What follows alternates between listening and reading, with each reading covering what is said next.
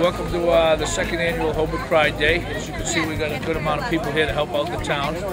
My name is Kevin Sheehan, and what our goal is today is to clean up the town and to plant some flowers and get it ready for the Memorial Day Parade and spruce up the town.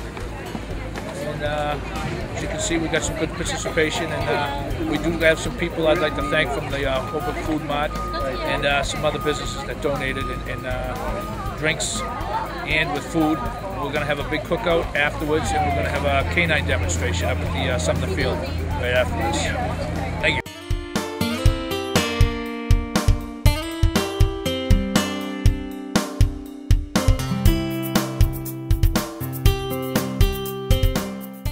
I appreciate donating your time. We've got a good group of people here again. What the game plan is today is we want to pick up the town. We've got some people planting flowers up in the square at the monument. And what I think we'll do is we'll have a group walk from the high school up towards the square. I'll take a bus full of people up to the square and to the Sumner Field, and we can work on those areas. As far as a big thing here is safety. That's why we have the white shirt and the green vest, and safety comes first here.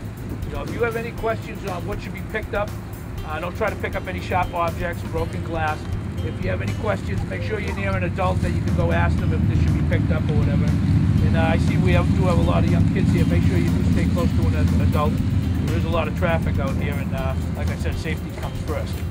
We can have a good time doing this. And I'd like to announce that too, after we're going to have a cookout with a canine demonstration up at the Sumner Field, and we're going to be raffling off 2 Red Sox tickets. Four Red Sox tickets. So when we get up to the park, everybody come see me, and I'll make sure everybody gets a ticket, and we'll draw for that, the Red Sox seats, okay? But if we could have a group start from here and walk towards Holbrook Square.